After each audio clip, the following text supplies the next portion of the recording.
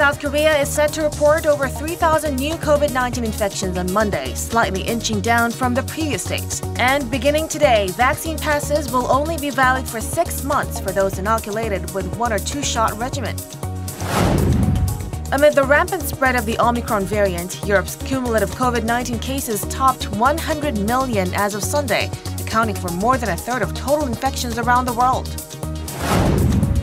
And South Korean President Moon Jae-in is set to deliver the final New Year's address of his term in the coming hours. It's believed he will highlight the importance of national unity and efforts to overcome the COVID-19 pandemic. Hello and welcome to this Monday edition of New Day at Arirang. It's 8 a.m. on January 3rd, 2022. A new week in a new year here in Seoul, South Korea. Thank you ever so much for joining us. I'm Mark Broom. And I'm Kim Jong-un. Over the next hour, we'll take a look at the big news stories of the day and get expert insights on the issues facing Korea and the world.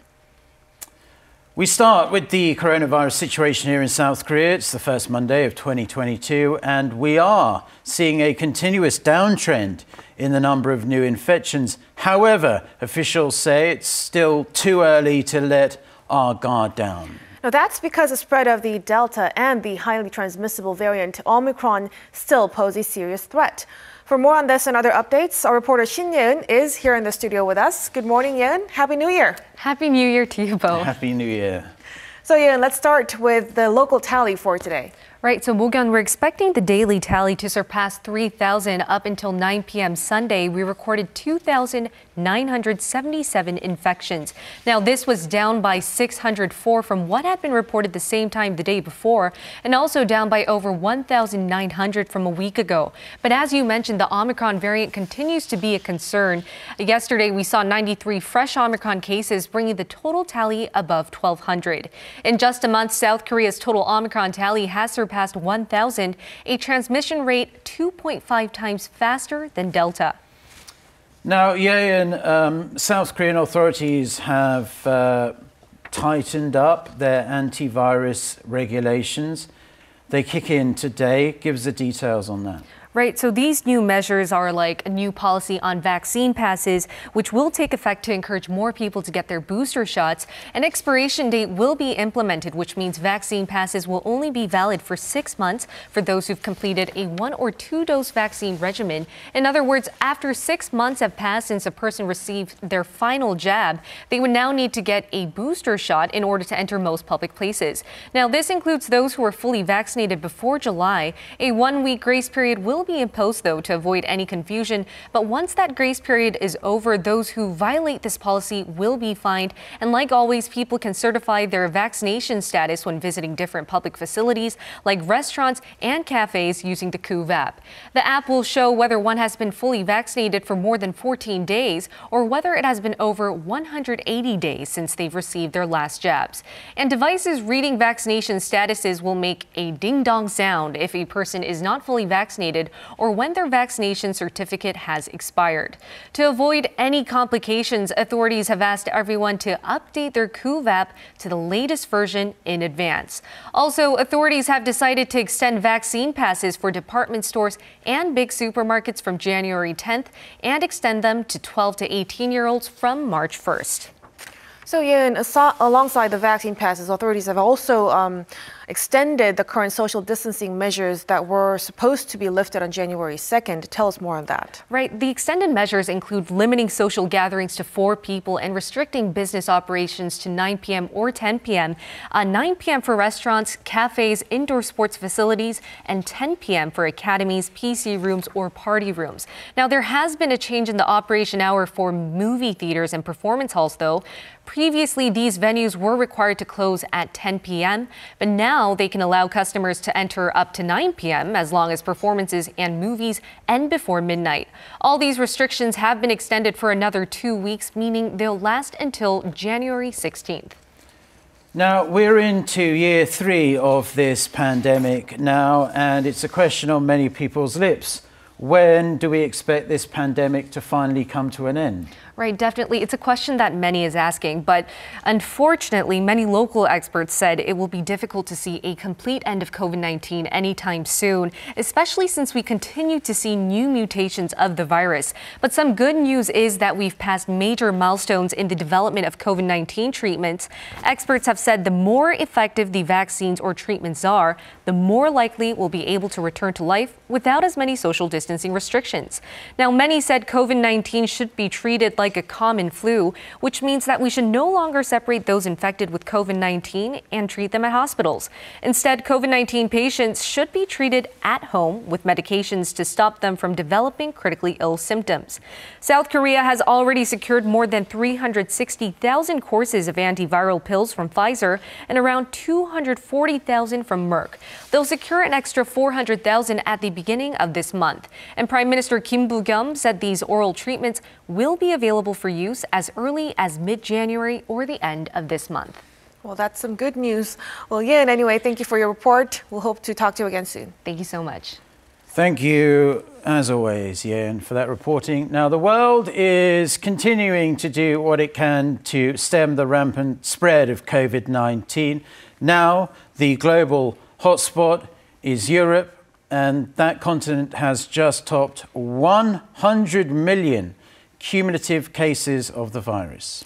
And this comes as France and the UK have reported new daily records over the past few days. Kim Hyo-sun has this report. Europe's cumulative COVID-19 cases topped 100 million as of Sunday, accounting for more than a third of the world's total infections.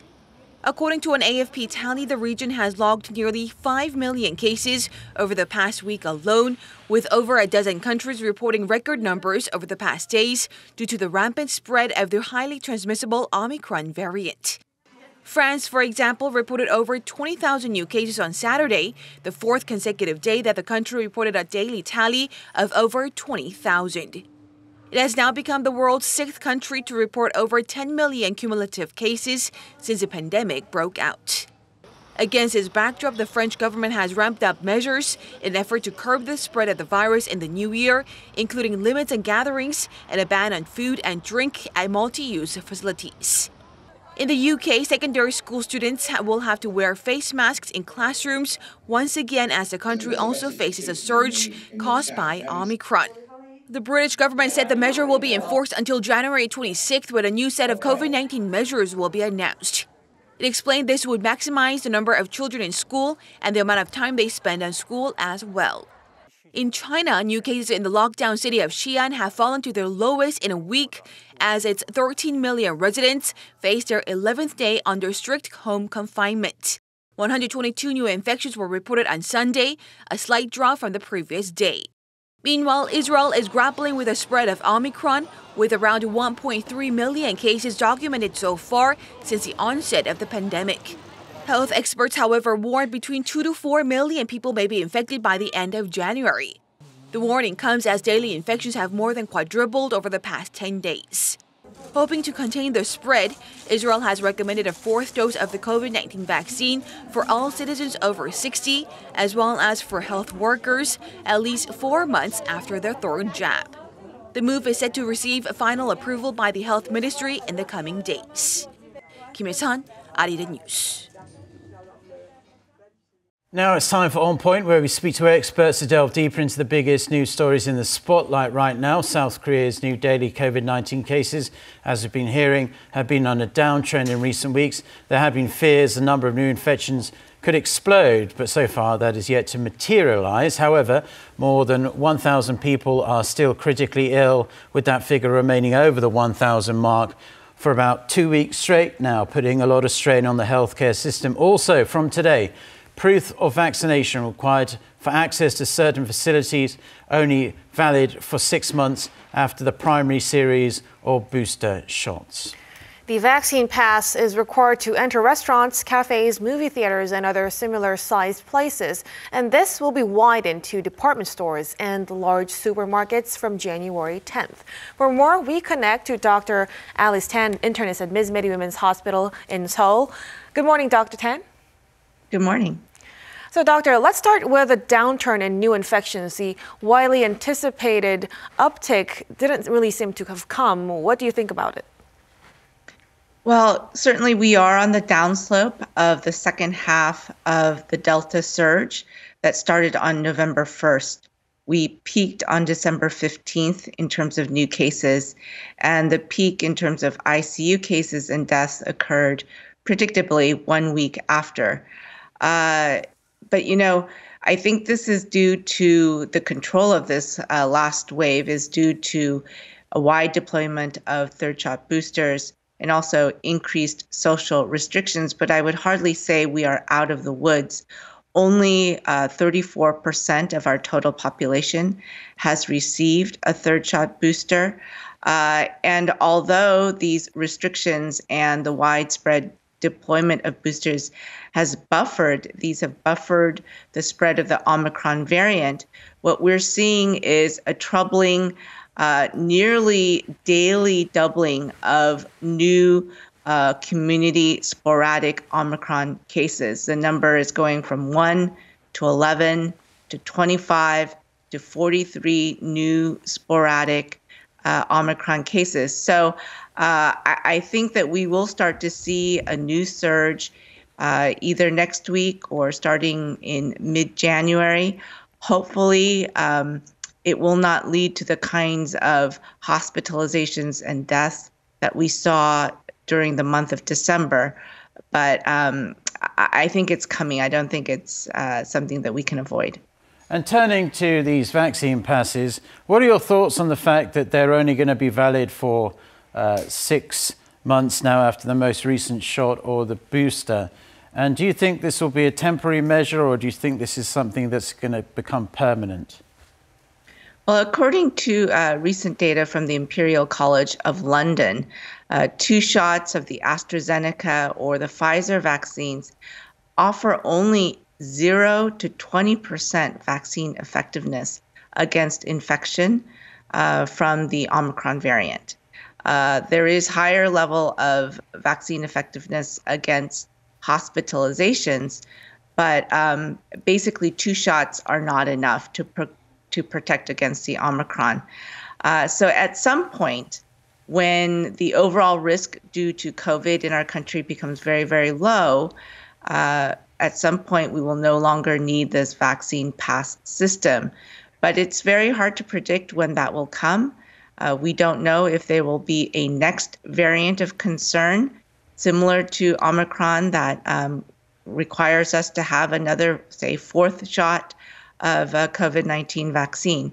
And so for the time being, I think it does make sense to have an expiration date on the vaccine pass after 2 doses, because it's not going to be enough to protect against Omicron. So, Dr. Tan, what would you like to say to those people who are unvaccinated and who were fully vaccinated but are hesitant to take their booster shots? Right. So first of all, to the around 7 million people who have not even started vaccinations, COVID will probably find you. And it's not a benign disease, even though Omicron does seem to lead to fewer hospitalizations. It's not a benign disease. It still leads to ICU cases. It still leads to people on ventilators, and it can still cause death. The vaccines are safe. 3 shots of the vaccine does seem to protect against Omicron. It certainly protects against hospitalizations, against even Omicron and the Delta variant. So please help our country get back on the road to the return to normal by starting vaccination, because otherwise COVID will find you. And it's not just acute COVID that we're worried about. Long COVID, long haul COVID can be a very debilitating condition. So we want to try to avoid that as much as possible, and vaccines are the way out.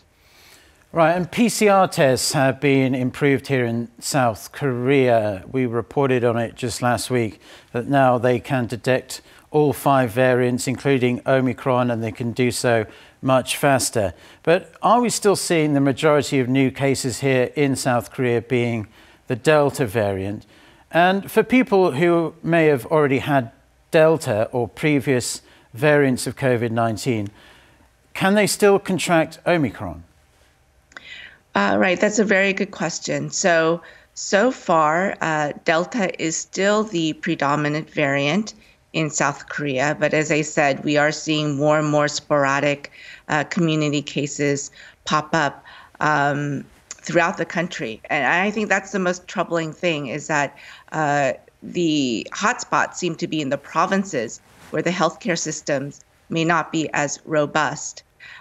In terms of, when will Omicron become dominant? I think it will happen sometime in January. The Omicron variant does seem to evade even natural infection.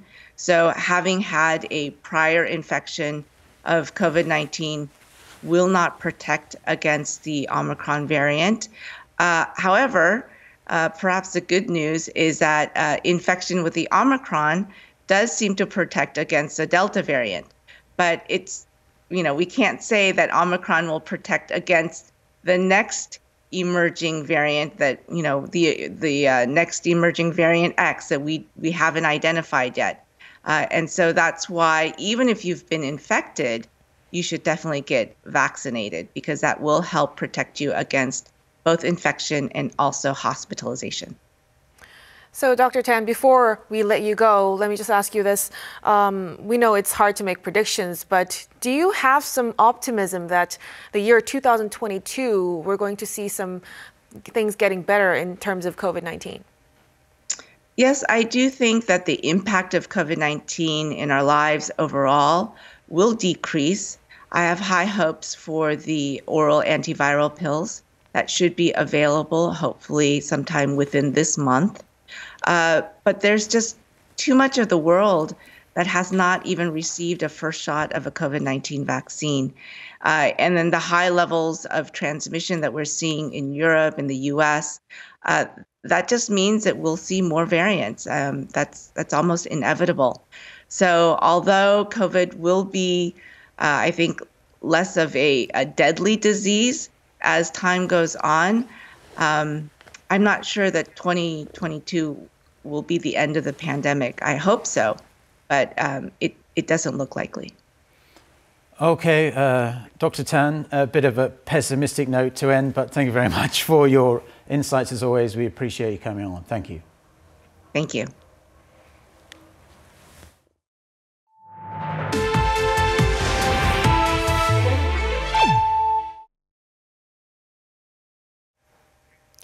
In other news, South Korean President Moon Jae-in will give the final New Year's address of his term in the coming hours. Officials say he will highlight the importance of national unity and efforts to overcome the COVID-19 pandemic during the 20-minute speech that's scheduled to begin at 10 a.m. local time. It will be followed by a virtual New Year greeting inviting the Prime Minister, National Assembly Speaker, Chief Justice of the Constitutional Court, head of the National Election Commission, the Supreme Court Chief Justice, as well as the leaders of political parties and businesses as well. North Korean leader Kim Jong-un started his first day of the new year at the Kumsusan Palace of the Sun, the resting place of his two predecessors. According to the state-run Rodong Sinmun, Kim delivered what the paper called sacred New Year's greetings to the eternal leaders, his grandfather, the regime's founder Kim Il-sung, and his father Kim Jong-il. Accompanying him was his younger sister Kim Yo-jong and top officials from the ruling Workers' Party. They reportedly strengthened their pledge to make 2022 a revolutionary year that serves as a turning point in leading North Korea towards a prosperous future. The new year brings with it a number of changes, from new rules and policies to how many days off we'll have in 2022. Our Kim Bo-kyung gives us a rundown of what we can expect. How many days off can we expect in the new year? This year, there are 67 red-marked bank holidays, the same as last year. 52 Sundays added with 19 national holidays makes 71. But 4 holidays that fall on Sundays, Buddha's birthday, the day after Chuseok, Hangul Day, and Christmas need to be excluded. Unfortunately, Buddha's birthday and Christmas are public holidays but are not subject to substitute holidays. Instead, 2 more holidays have been added, the day of the presidential election on March 9th and local election day in June. Meanwhile, private companies with more than 5 and fewer than 30 employees need to guarantee that public and substitute holidays are paid days off. Previously, public holidays for private companies were not legally paid holidays, but depending on the size of the company, the rule now applies to more workplaces. Public institutions and companies with more than 300 employees introduced the system starting the beginning of 2020, while companies with more than 30 and less than 300 began on the first day of 2021. Drivers might not have to worry about carrying an actual driver's license. The Ministry of the Interior and Safety and the Korean National Police Agency will start issuing mobile driver's licenses starting the end of January for those who take their test at 2 driver's license test facilities. It is expected that the mobile license will be issued to 10,000 people who pass their test during a 5-month trial period, before being expanded nationwide in July. Korean teens will also be freed from the online gaming curfew. According to the Ministry of Gender Equality and Family, the gaming curfew, the so-called the shutdown law, will be officially abolished as of the first day of 2022. The revised act will no longer make it illegal for game providers to offer games to children under the ages of 16 between 12 a.m. and 6 a.m.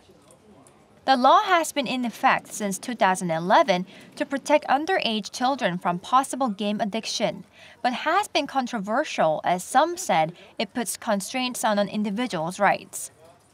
김보경, 아리랑 뉴스.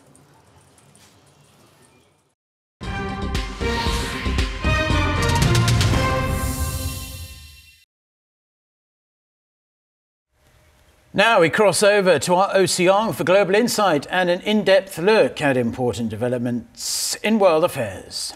Thanks, Mark. It's time for Global Insight, where we speak to experts from around the world to hear their views on issues making headlines. We begin the week and the new year by discussing the prospects for inter-Korean relations here on the peninsula.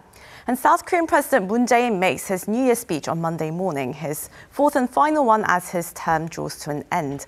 And throughout his presidency, he's been pushing for the improvement of cross-border ties and even a peace declaration between the two sides to end the 1950-53 Korean War. But despite his strenuous efforts and heavy spending of national resources to woo the North, little has changed. North Korean leader Kim Jong-un's own New Year address was made over the weekend, but it indicated that inter-Korean ties may not be on the top of Pyongyang's priority list right now. So what lies ahead for South and North Korea this year? For this, we connect with Rachel Min-young Lee, non-resident fellow with the 38 North programme at the Stimson Centre. A very warm welcome to you. Thank you for joining us today. Well, my first question to you, Rachel Lee, is the North Korean leader. Now, he usually mentions South Korea and the United States in his New Year address, and it sets the tone for the North's policy for its external relations. And he also emphasizes nuclear development, of course. However, the focus of his speech this year, it seemed to be on food and the economy. Now, we know that there's a food crisis going on in the North, so how severe is the situation and why has it been so difficult to improve it? I don't think anybody can say for sure how bad the food situation is right now, given a dearth of reliable data. But I think we can say that the food situation is pretty bad because the top leader has acknowledged a tense food situation and has released emergency military rice reserves. There are a number of reasons why North Korea's food situation has been bad over the years and why it hasn't been improved. Deforestation, poor disaster management, and fertilizer shortages. Most recently, the national lockdown has made it difficult for regular trade to take place. For example, China's food exports to North Korea have fallen by 80% since the start of the pandemic. Also, the national lockdown has made it difficult for international food agency workers to operate normally in the country. And well, last year in December, Kim Jong-un marked 10 years of leading the regime after his father passed away in 2011. But that doesn't seem to be much to celebrate right now, given the current circumstances. And last year, Kim Jong-un publicly admitted that the regime had failed to achieve its economic development goals of improving its people's livelihoods, and that there was also a severe food shortage. He also seemed to be a bit on edge, clamping down on anti-socialist material, as the regime called it, and anti-socialist culture as well. So, well, this is a question that's been asked time and time again, but how stable do you think the Kim Jong-un regime is? And if he fails to make progress on resolving domestic difficulties, do you think the current power structure can actually survive? This sounds really ironic, but despite all of the economic difficulties, Kim Jong-un seems to be fully in power. The regime seems stable. He remains fully in charge of the institution and the system that prop up his leadership. The one important thing we need to understand about the Pyongyang regime is that North Korea is one large, resilient institution tailored to the survival of the Kim family. It has withstood multiple storms throughout history. For example, it survived the arduous march or the famine in the 1990s. It survived years of international sanctions and most recently 2 years of national lockdown. Many experts have speculated that the national lockdown will practically kill the Kim regime, but it still remains strong. There's also the China factor that we need to remember. China will never let North Korea collapse. And as long as that policy stands, North Korea will somehow muddle through. And well, it seemed that North Korea and China were resuming some trade activities in the borders. But then this year, Seoul and Washington, though, they only got a passing mention in Kim Jong-un's speech. And what he said about relations with South Korea and the United States seemed relatively benign compared to the rather dramatic and threatening language used in the past. So what does this indicate to you? There has been no significant change in North Korea's domestic situation or the external circumstances surrounding North Korea. So rather than changing its South Korea policy or its foreign policy, I think the North Korea's strategy right now is to maintain a wait-and-see approach vis-a-vis Seoul and Washington while it keeps focusing on resolving domestic issues.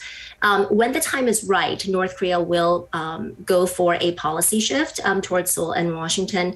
But right now, there are too many unknowns. The South Korean presidential election in March, for one thing, and U.S.-China relations remain volatile. So they'll wait for an opportunity. And when the time is right, I think they will make a policy shift. What we need to remember is that Kim Jong-un, in his December 2019 party plenum report, said that he was gearing up for a long-term confrontation with the U.S. So Pyongyang is not in a hurry. Well, the ruling Workers' Party held a series of planning sessions last week, and they apparently discussed the 2022 budget for the North Korean regime. And, well, with the current coronavirus crisis, food shortages and economic difficulties, do you think the regime is going to have to make some cutbacks on its nuclear weapons program? It's hard to say because North Korea's budgetary figures remain so opaque. North Korea's official annual defense spending stands at about 15.8%. And that doesn't really tell us much because that number rarely ever changes. And besides, there is the unofficial defense spending that we know nothing about.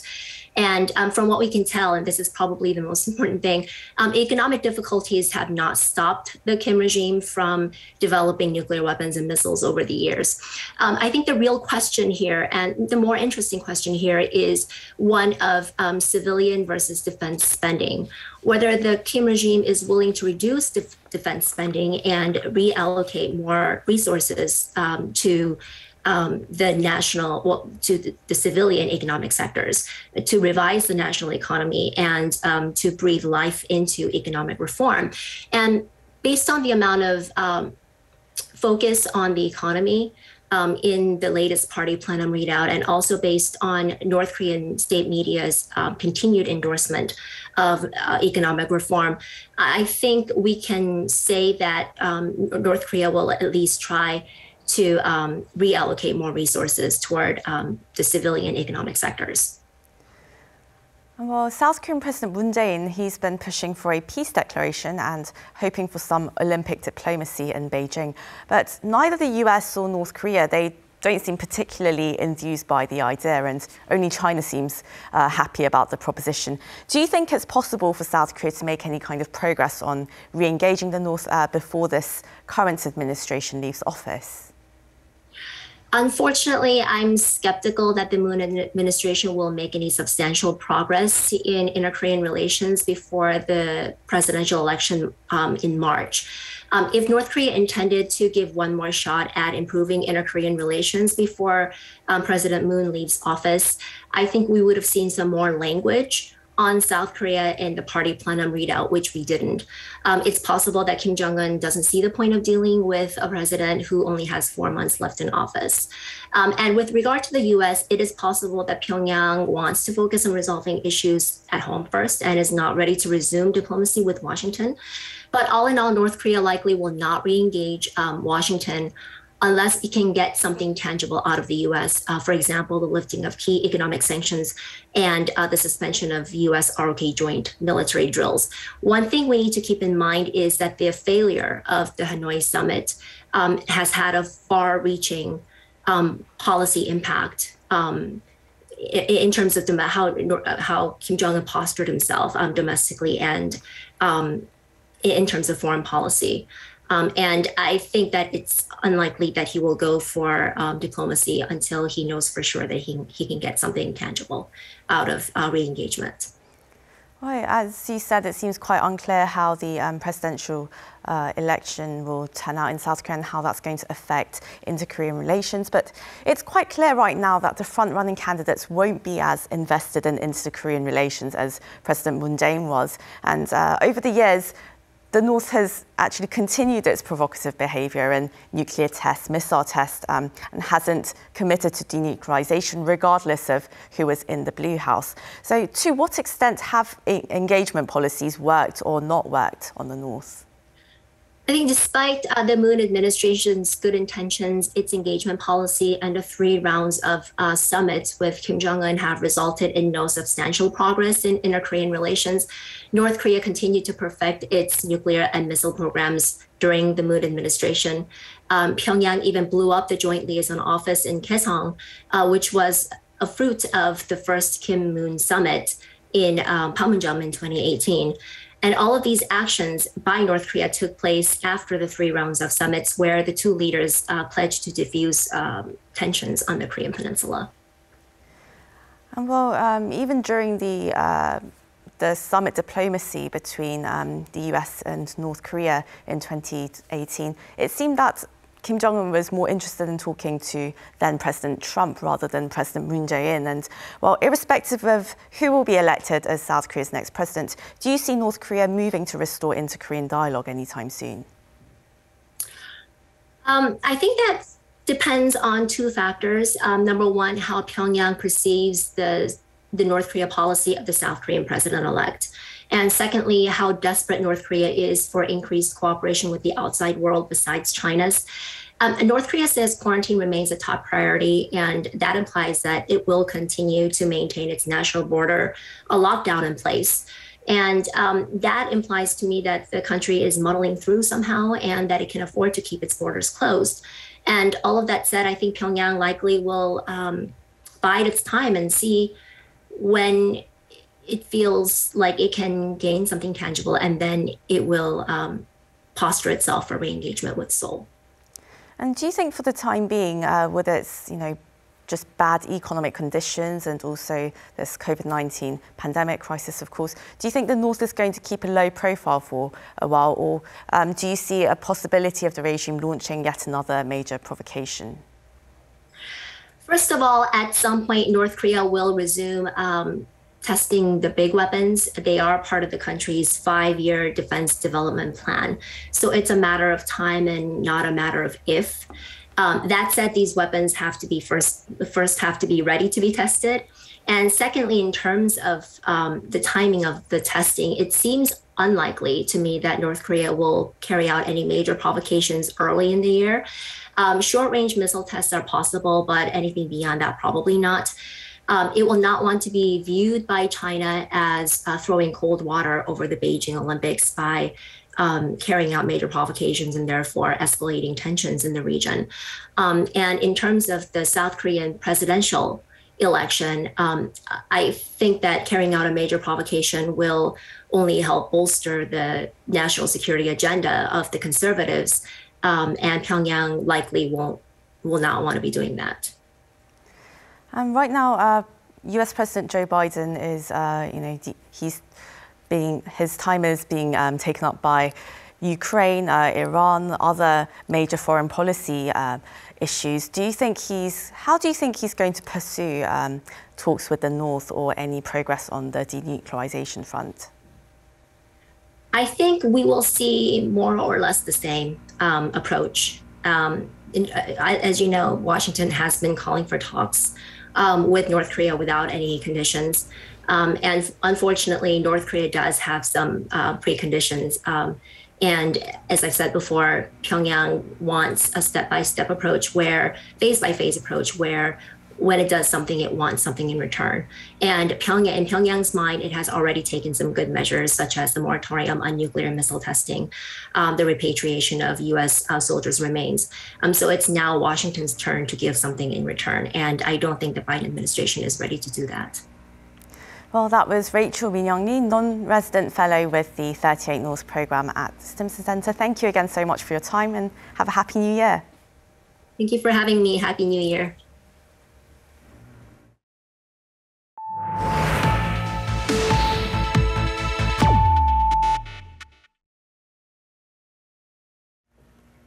The Consumer Electronics Show 2022 kicks off Wednesday in Las Vegas, but will close a day earlier than normal due to COVID-19. Over 2,200 firms will be at the event, with 195 Fortune 500 companies taking part.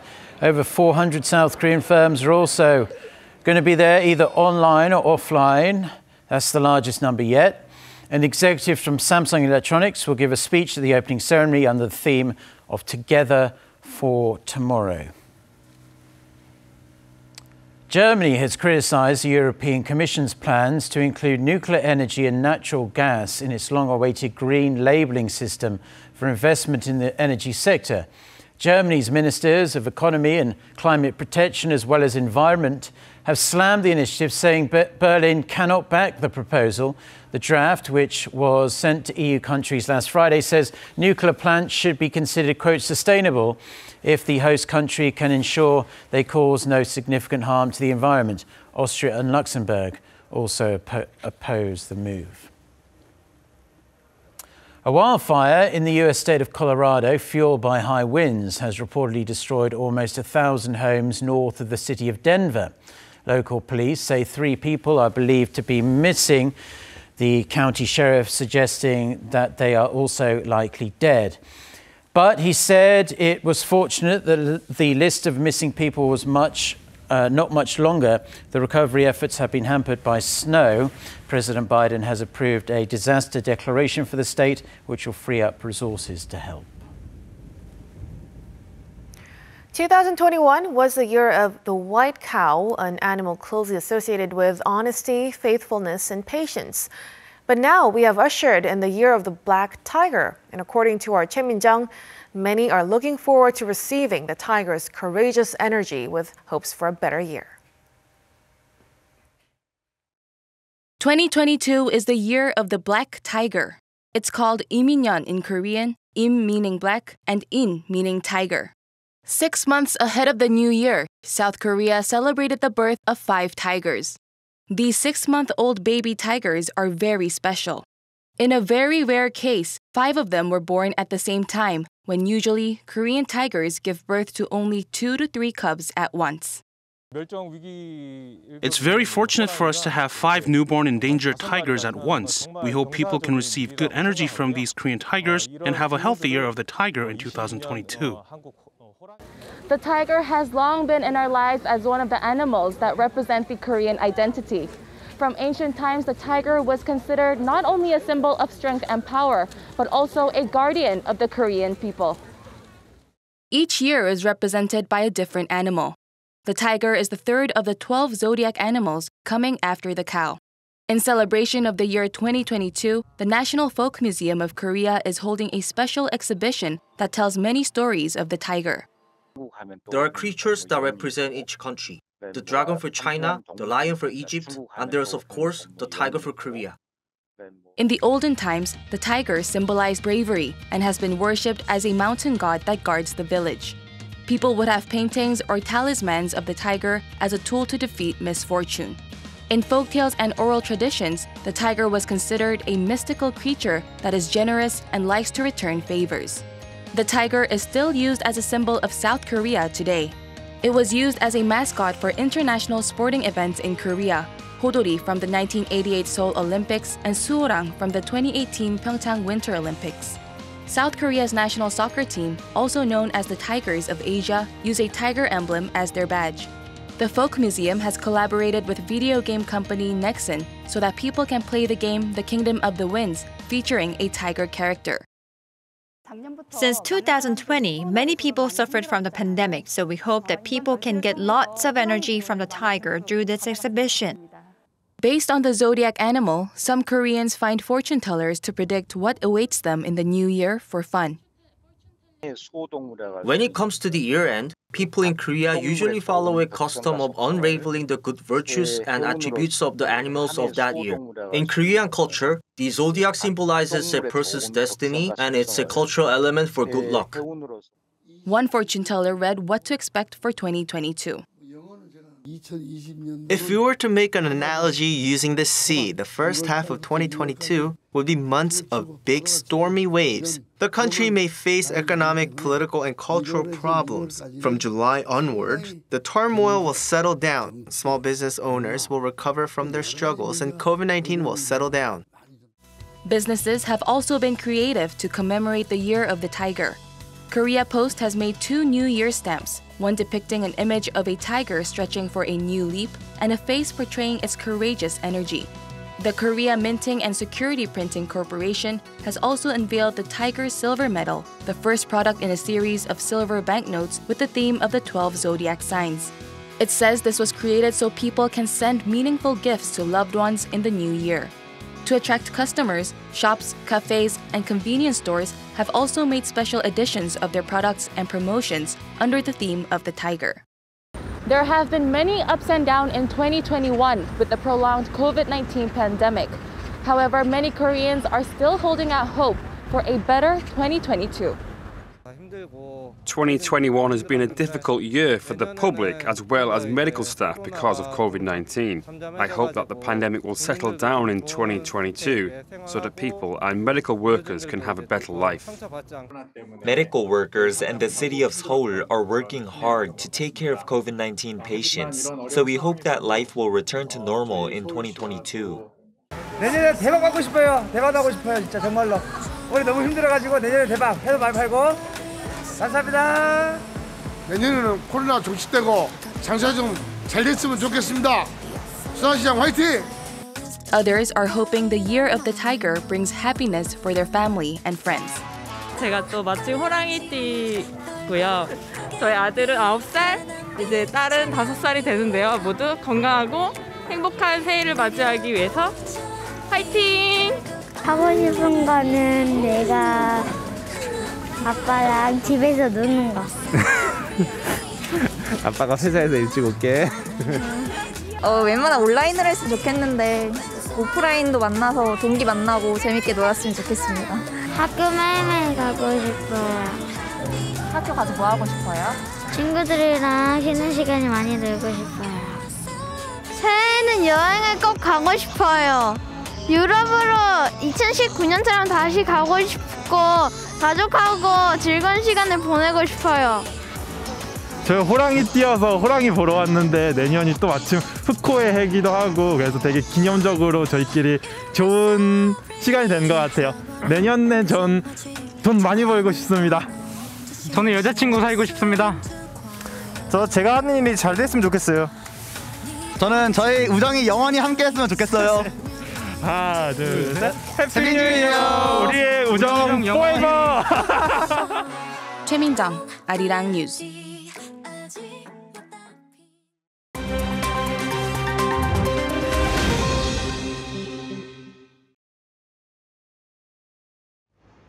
Let's take a look at what's going on in the world now.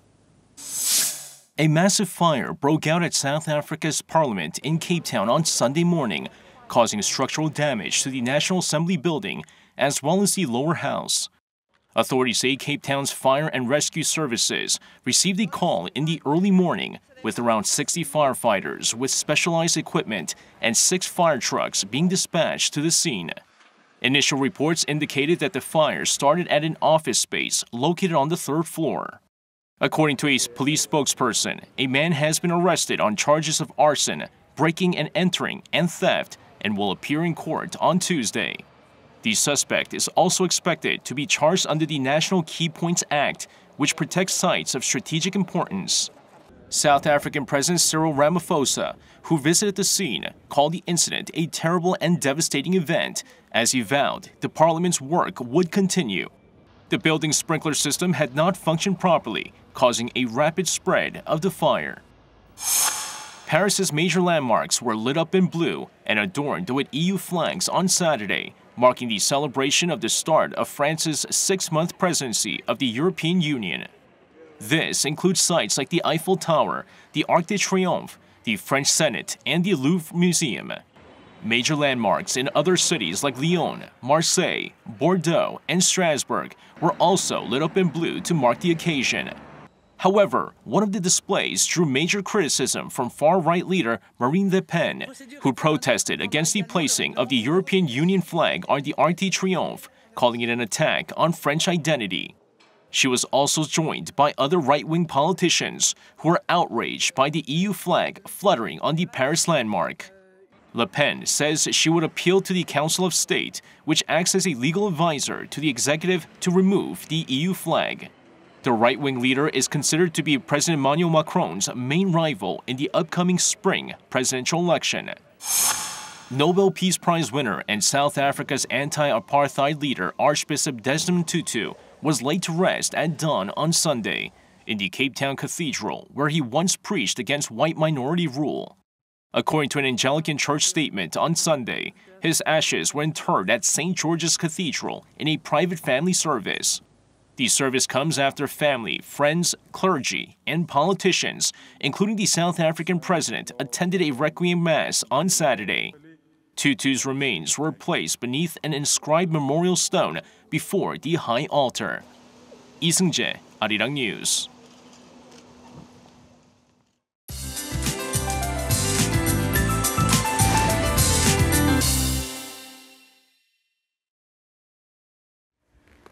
Good morning.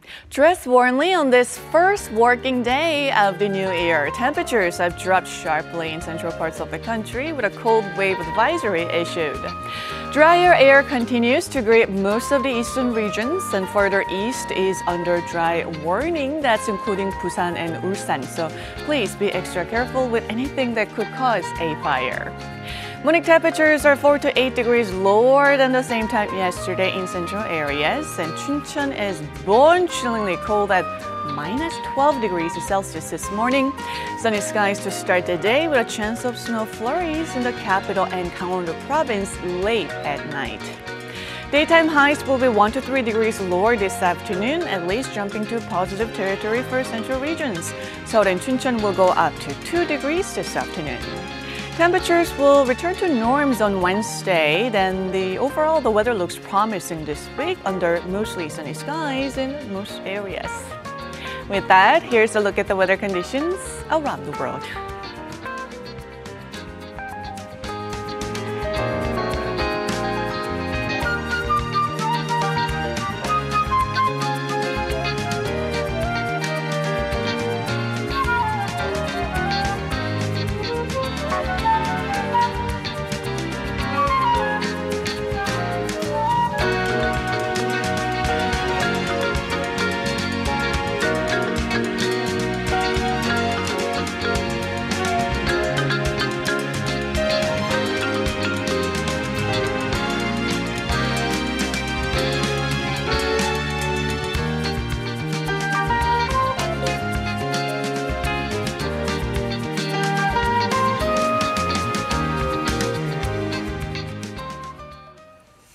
And that's all we have for now. We'll be back at 8 a.m. Korea time on Tuesday for our next edition of New Day at Arirang. We appreciate you tuning in. I'm Kim Mo-gyan. Yes, thank you for joining us. We'll be here all week at the same time, 8 a.m. Korea time, and I'll be back in around an hour with live coverage of President Moon Jae-in's final New Year's speech. Until next time, goodbye.